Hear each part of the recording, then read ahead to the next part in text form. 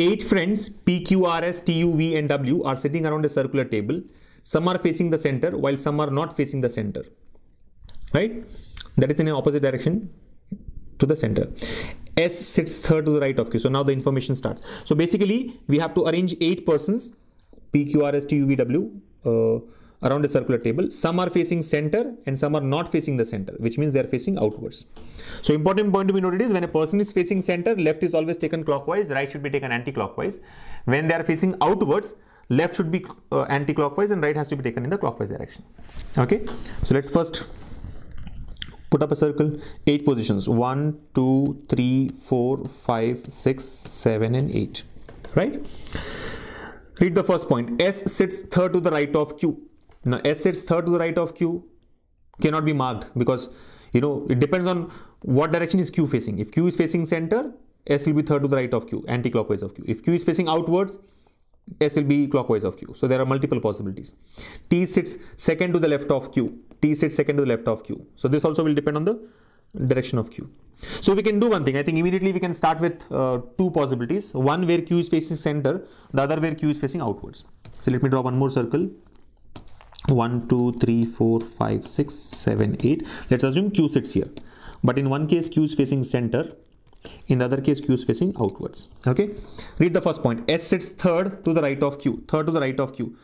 Q is facing center. Right of Q anti-clockwise. First, second, third. S comes here. Q is facing outwards. Right of Q will be clockwise. First, second, third. S comes here. Remember, we do not know what direction is S facing. It could be center or outwards. Next point says T sits second to the left of Q. T sits second to the left of Q. Do that. First and second. T comes here. Left of Q, clockwise, right? In this case, since Q is facing outwards, left will be anti-clockwise. So T will be first and second in this position. The immediate neighbors of Q face the same direction. That is, if one person is facing center, then the other person also faces center and vice versa. So both these neighbors will either face center or both will face outwards. We'll come to that point whenever required. I think now it's not useful. R sits second to the left of T. R sits second to the left of T. And then we know T faces the center. I think this point is useful. T faces center. So fix this. T is facing center. Now go back to the previous point. R sits second to the left of T. R sits second to the left of T. So since T is facing center, left will be clockwise. First and second, R comes here. Here also, since T is facing center, left is clockwise, right? First and second, R has to come here. But how can Q and R both be in the same position? No. So this is wrong. You're able to follow. So very easily, we have eliminated the wrong possibility there. So this is the arrangement so far. Q, T, R and S, where both Q and T are facing center. The directions of R and S are not known to us. Next point says U sits third to the right of R. U sits third to the right of R. Third to the right of R. Now third to the right of R, there could be 2 possibilities. First, second, third, or first, second, third, depending on which direction does R face. So should we try out those 2 possibilities? Let me just read the next statement. V sits second to the left of W. V sits second to the left of W. W is not an immediate neighbor of Q. V sits second to the left of W. W is not an immediate neighbor of Q. V faces the same direction as S. The immediate neighbors of T face opposite directions. That is, if one person is facing center, the other person faces outwards. The immediate neighbor of U face opposite direction. I think we are better off taking the 2 possibilities. So I'll quickly duplicate this also. 1, 2. See, because I'm explaining it is taking longer. While there is some paperwork involved, when you do it yourself, you won't be spending so much time, right? You will cut down all the explanation part. So I've just duplicated whatever we had above, right? R, S, T and Q facing center. The next point was U sits third to the right of R. U sits third to the right of R. So in this case, let's assume R is facing center. In this case, let's assume R is facing outward. U sits third to the right of R. R is facing center, right? Right will be anti-clockwise. First, second, third. U comes here. R is facing outwards. Right will be clockwise. First, second, third. U comes here. You getting it? Depending on the position of R. U sits third to the right of R. U sits third to the right of R. Okay.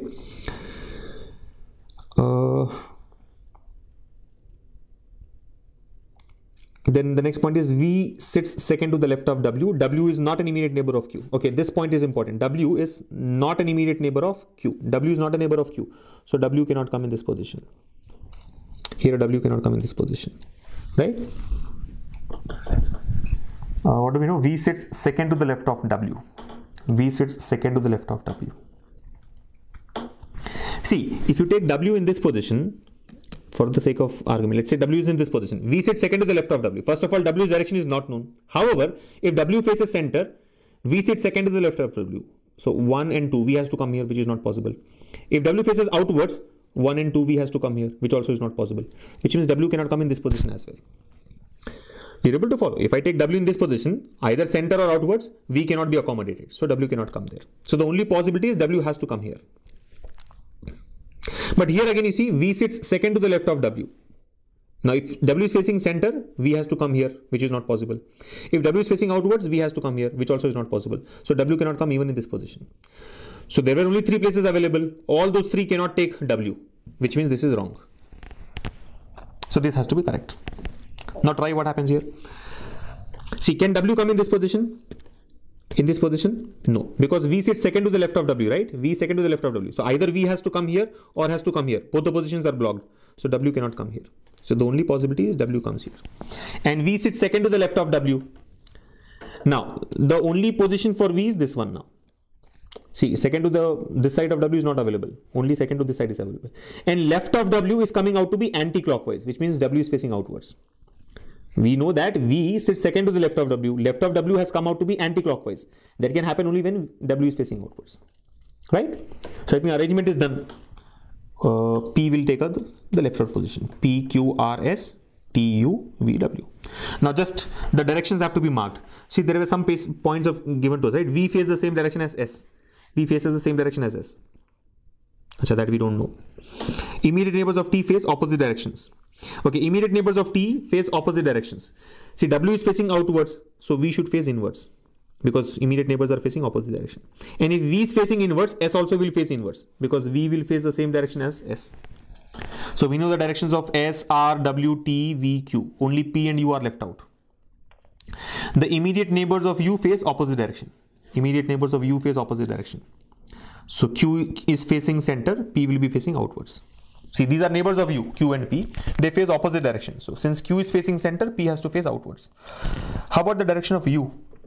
How do we get the direction of U?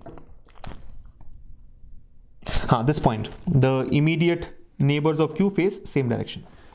Immediate neighbors face same direction. So V is facing center, U also will face center. So this is the final arrangement, right? Q, V, T, W, R, S, P, U. And who are all facing center? T, V, Q, U, S are facing center. W, R and P are facing outwards.